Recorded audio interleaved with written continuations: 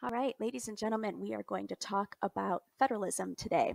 And I know that that's a word that you've heard before. Oh, just once or twice in this school year. But we just were talking about the Constitution and talking about how we have a balance of power, how we have balance of power in the branches, but also between the states and the national government. So, first of all, federalism here is your straight out definition system of government, which a written constitution, rule of law, divides the powers of the government on a territorial basis, meaning that the state governments are considered local and they are separate to and equal from, or well, let me try that again, separate from and equal to the central government, which is our national, or we also call it federal government. You know this. I've tested you on it pretty much all year. There are some benefits to federalism, the federalist system. For one, it allows local action on matters of local concern. So things that matter to the state of Montana might not matter to people in New York. You know, if we had grizzly bears running through our schools, that's not a problem New York would face. So it's something that Montana could deal with. And if for another reason, if Canada tried to invade us, or was giving us pressure, then we could have the federal government there to back us up. Things like gambling, voting policies, and speed limits, these are all things that are get local action, and they're a matter of local concern. To some extent, speed limit can change. It presents a concept of local control with united strength. We can take care of what we need to take care of on the local level or on the state level, but we know we have the backup of the United States federal government. So if we had a natural disaster, if we needed military protection, these are the things that the national government could help us with.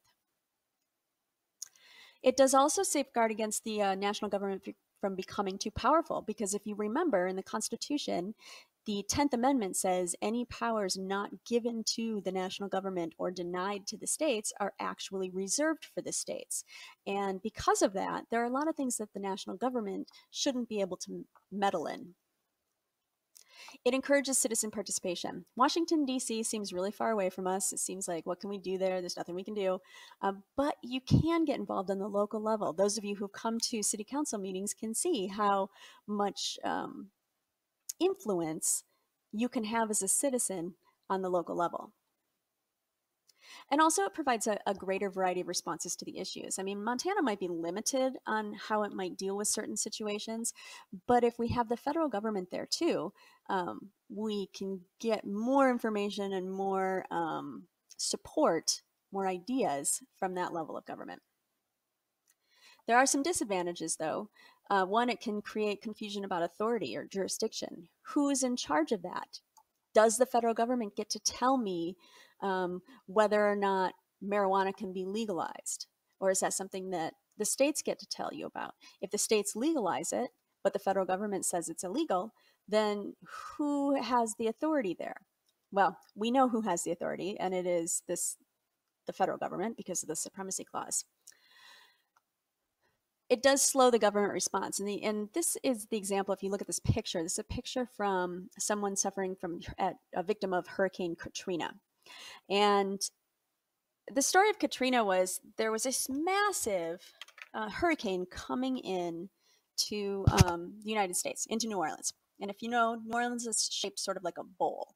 It probably shouldn't even exist, but there's a whole levee system and it's shaped like a bowl. And the hurricane came in. I remember even getting ready for work and watching this and being nervous about it. And it caused a little damage, but not much. And then the levees started breaking. And the levees started breaking, and that bowl that is the city filled up with water. And you had a lot of people who couldn't leave. They either couldn't afford to leave or they didn't have public transportation. You know, we talked about some of these things in the voting unit.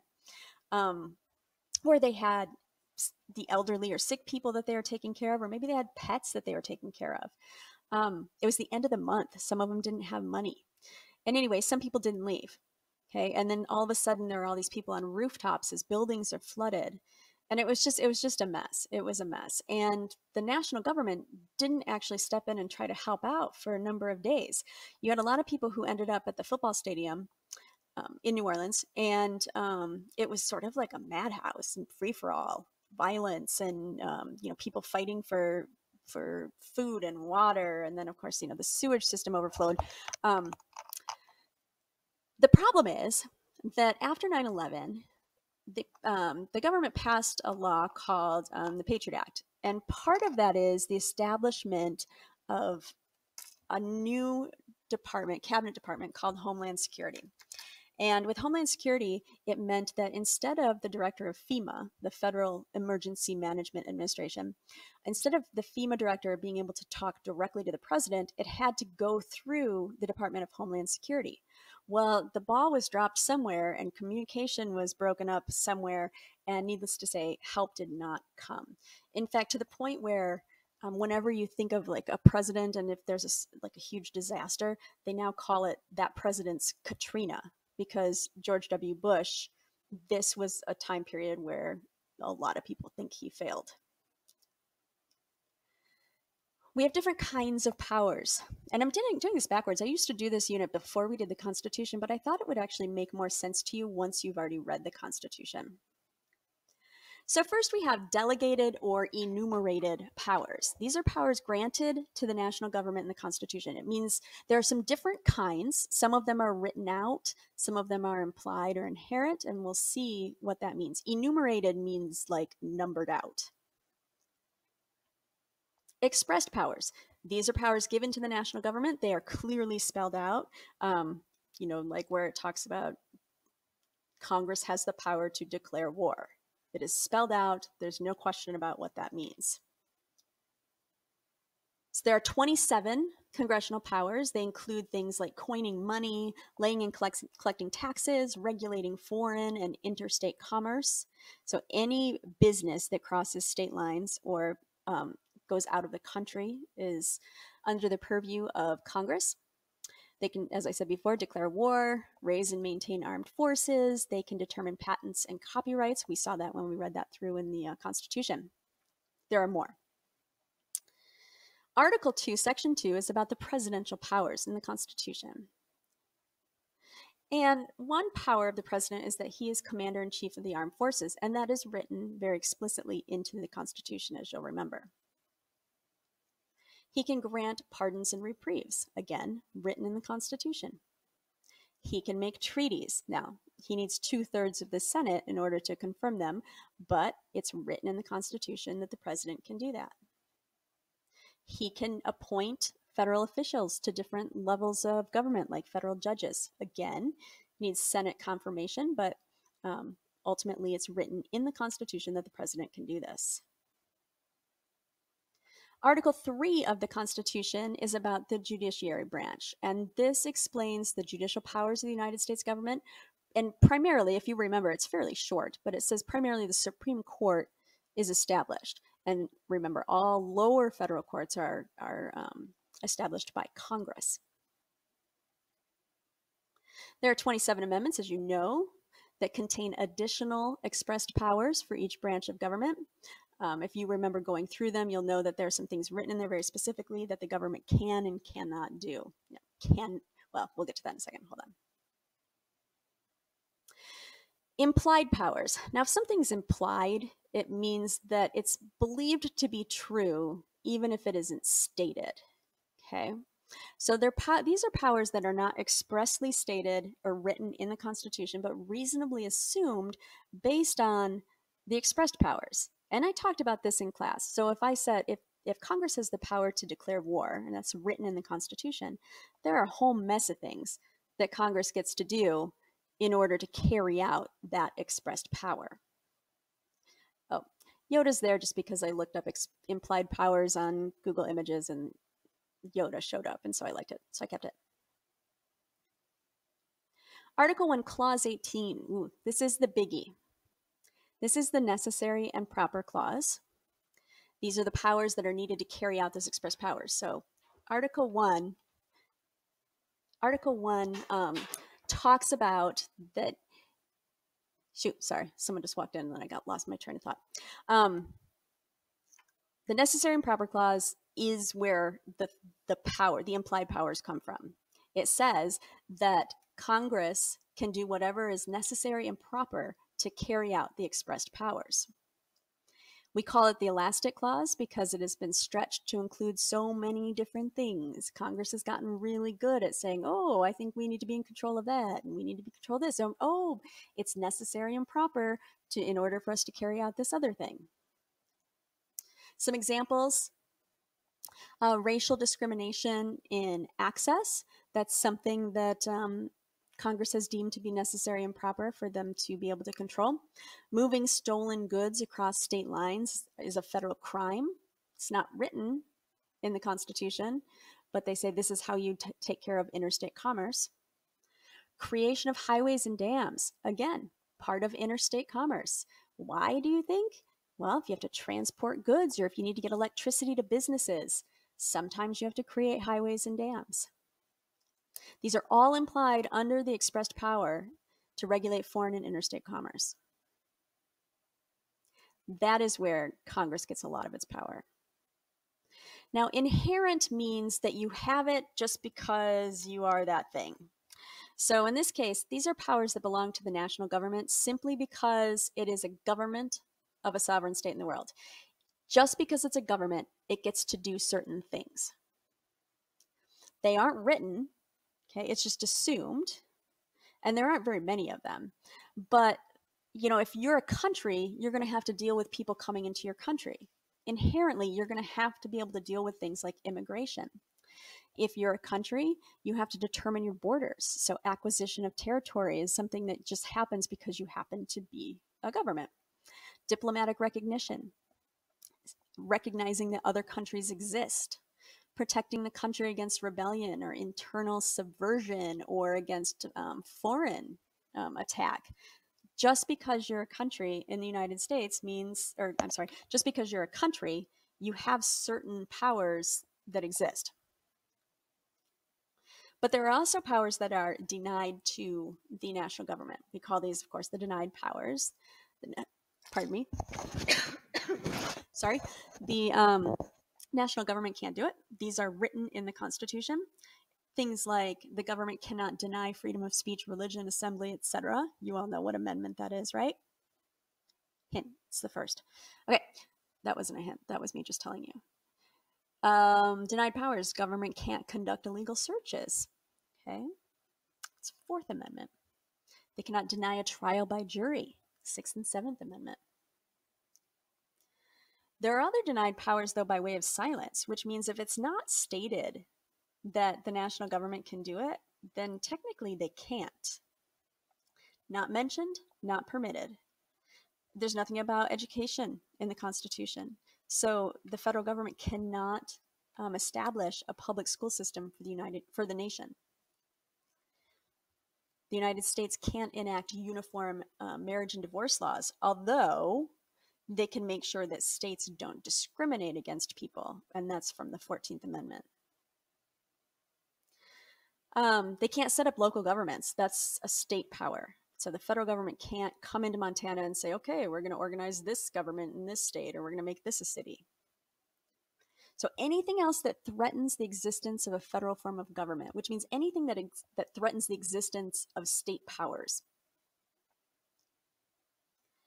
Reserved powers are from the 10th Amendment. These are the powers held by the states in a federal government.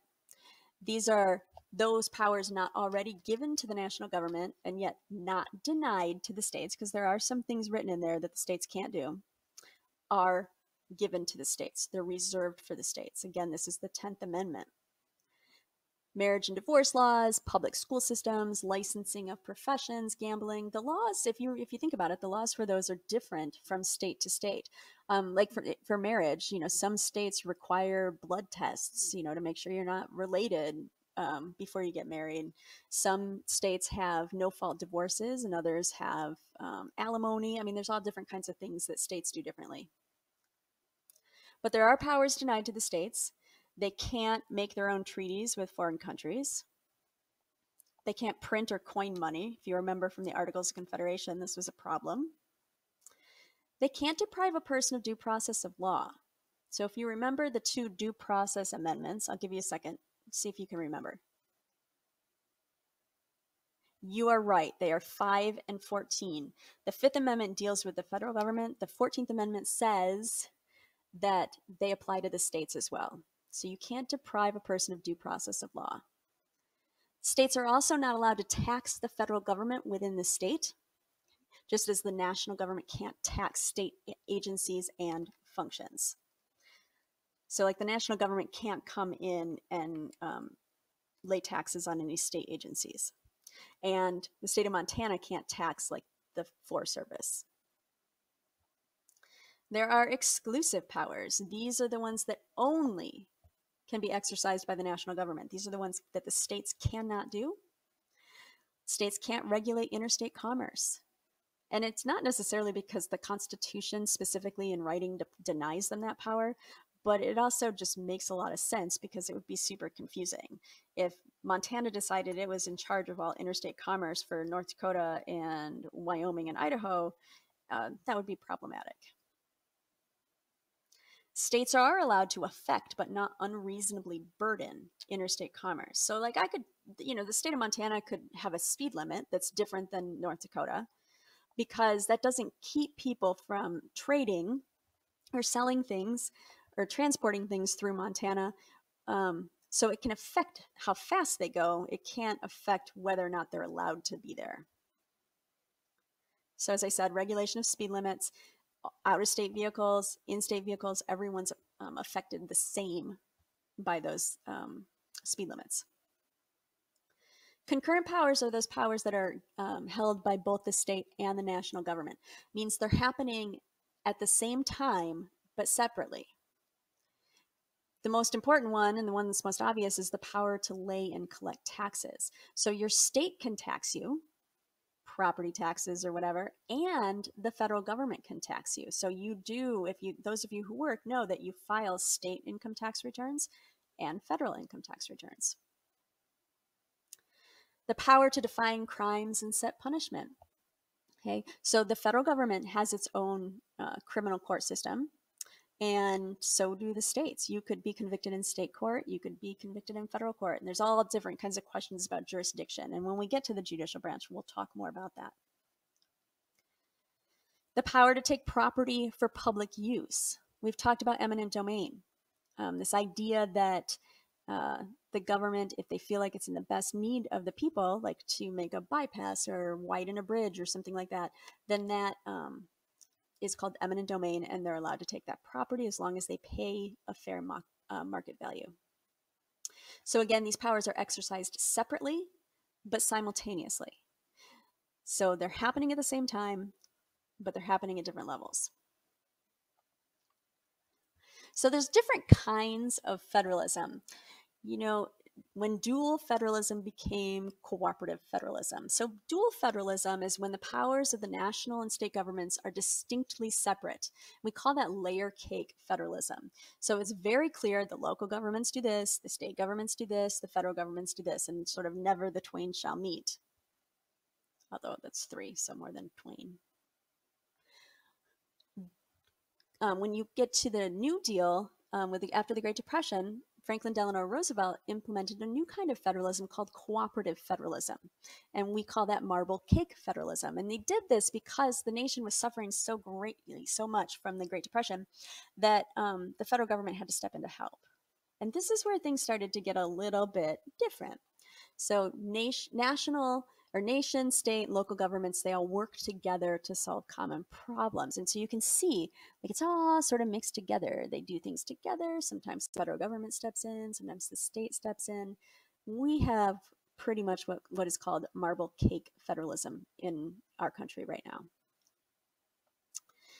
One of the ways this is demonstrated is through money.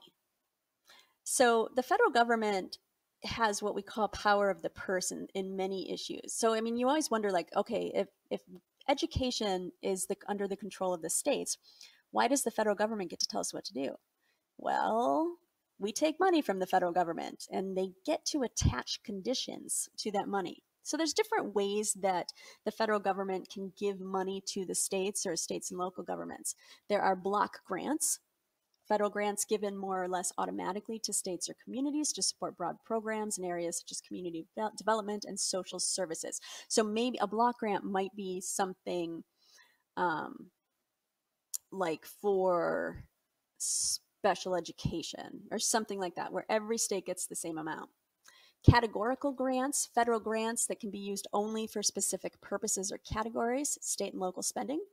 They come with strings attached, okay, such as non-discrimination provisions or conditions of aid, meaning we'll give you this money, but you can only use it for this, this, and this, and you can't do these other things with it.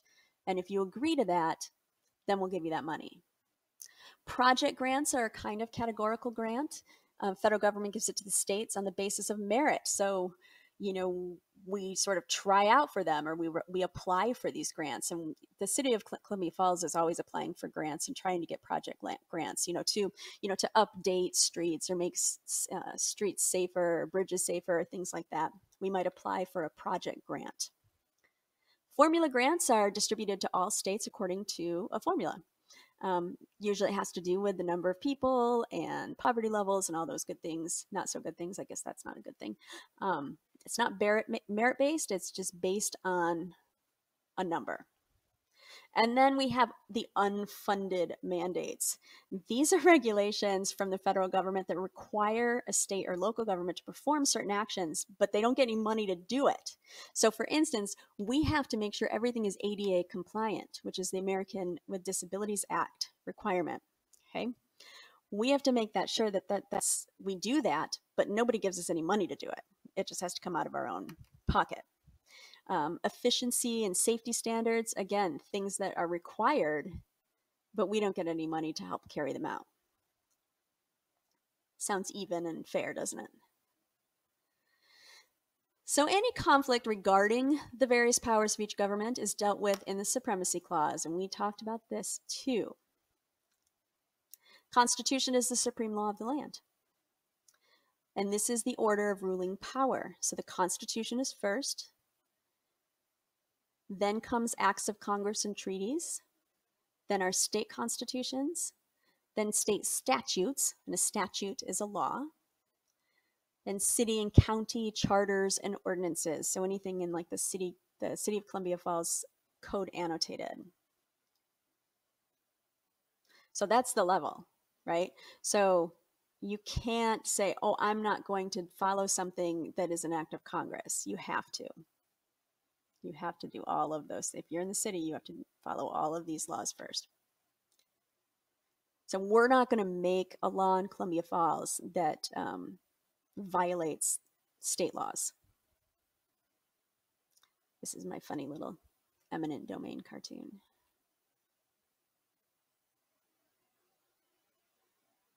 The Supreme Court acts as the umpire among states and between the states and the national government, as that's in the Constitution.